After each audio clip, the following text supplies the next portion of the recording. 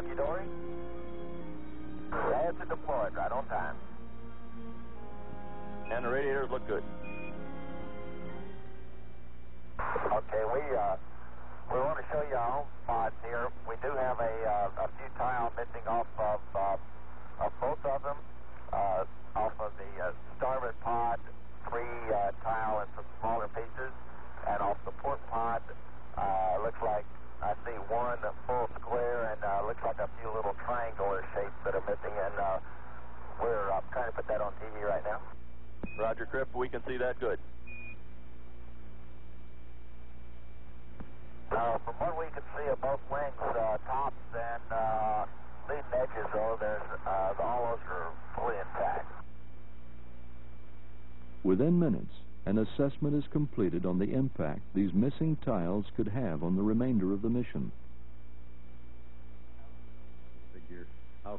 At a news conference later in the day, Flight Director Neil Hutchison answers questions from reporters. Well, you asked me if I knew where there were any other tiles that might be loose. The answer is no. And quite frankly, we're not worried about any other tiles being loose. At this writing, is there anything at all that would lead you to say you might not go for a full duration mission? Nothing. Columbia, Houston, you guys did so good, we're going to let you stay up there for a couple of days. Your gopher on orbit. Spacecraft must go for on orbit. This thing is just performing just outstanding. Roger, we agree with that. And Columbia, Houston, just for your information, you dropped those SRBs right on target, and they were floating just the way they ought to be, and the boats were getting ready to fish them and bring them back. Okay. The ride that they gave us was pretty neat. The solid rocket boosters, which separated from the Columbia as planned 2 minutes 11 seconds into the flight, landed on target in the Atlantic Ocean, 151 miles downrange from the launch site. After being towed back to Kennedy Space Center, both boosters will be refurbished and used again in a future shuttle flight. The 3rd and 4th OMS burns are also successful, raising Columbia's orbit to an altitude of approximately 172 miles. For the first television transmission from inside the spacecraft, the crew will give a status report on the mission. The flight so far has gone as smooth as it could possibly go. We've done every test that we're supposed to do, and we're up on the timeline, and the vehicle has just been performing beautifully, much better than anyone ever expected to do on a first flight, and no systems are out of shape. And it's delightful up here in zero gravity, might add. Of course, we owe this to a lot of people, and we certainly want to thank everyone who has helped get this thing airborne, and can take great pride in doing so well right now. Okay, we're switching over to the aft camera here. Yeah, I'd like to echo John's words as I usually do. I guess being the so-called rookie on this flight, I had a thrill from the moment of liftoff all the way up to what we're doing now. It's really been super. The spacecraft has worked as advertised all the way along. I think we've got something that's really going to mean something to the country and the world. This vehicle is performing like a champ, like all of us that have worked so long on it knew that you would. Okay, sure, we appreciate those comments. I guess that does it. That was a good time, and I think you must have practiced. We're just about to lose your ghost song. Just accident. Just accident, says Robert Crippen. None of the other events of the day have been accidental. Every test, liftoff, SRB separation and recovery, ET separation and impact, 4 OMS burns, payload bay door latch opening and closing tests, radiator latch deploy and stowing tests have all been successful. I guess we owe you guys one super attaboy for today. This is fantastic. You worked through a pretty long, hard day, and you're essentially right on schedule, which is going to be close to being a first for the spaceflight biz, I think, for first day activities. It's sure been fun working with you today, and we look forward to seeing you in the morning. I hope you get a good night's rest. Okay, you guys did super work today. See you mañana. Roger. Thank you. See you tomorrow, guys.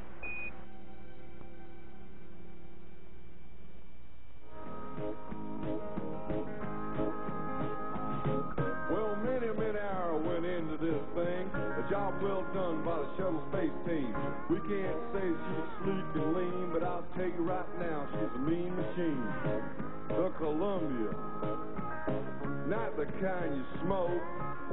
This here's a bird. Morning, Columbia. Welcome to day 2. All right.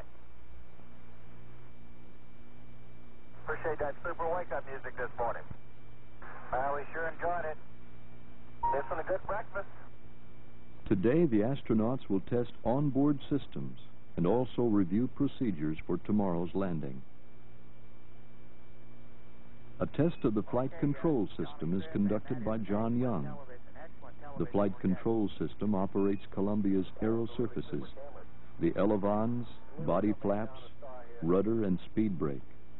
These surfaces are useless in the vacuum of space, but will be essential tomorrow when the shuttle lands.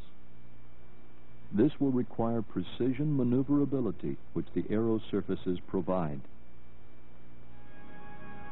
Payload bay door cycling tests help ensure that latching and closing procedures can also be done before entry tomorrow. As with every mission, many pictures of the Earth are taken by the astronauts, over 500 on this first shuttle flight.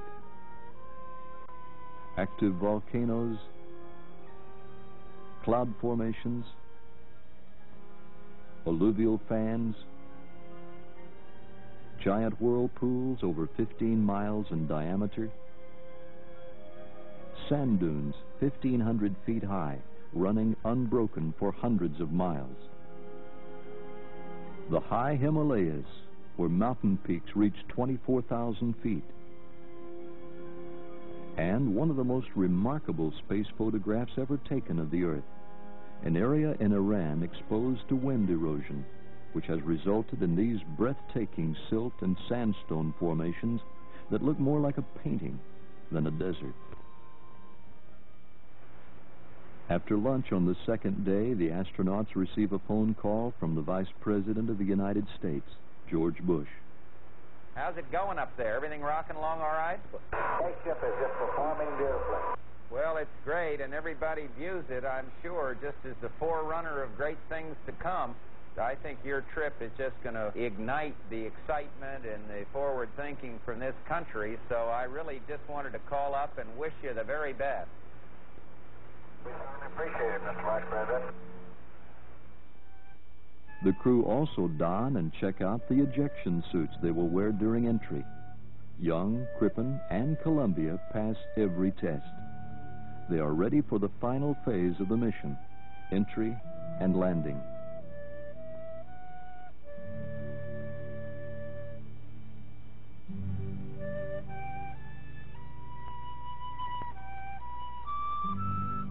April 14, 1981. NASA's Dryden Flight Research Center on the edge of Rogers Dry Lake Bed in California. A recovery convoy of 24 vehicles and more than 100 personnel are assembling here to power down Columbia after landing. Enormous crowds are also beginning to arrive. A string of traffic 6 miles long waits to enter the base. Thousands more are already here.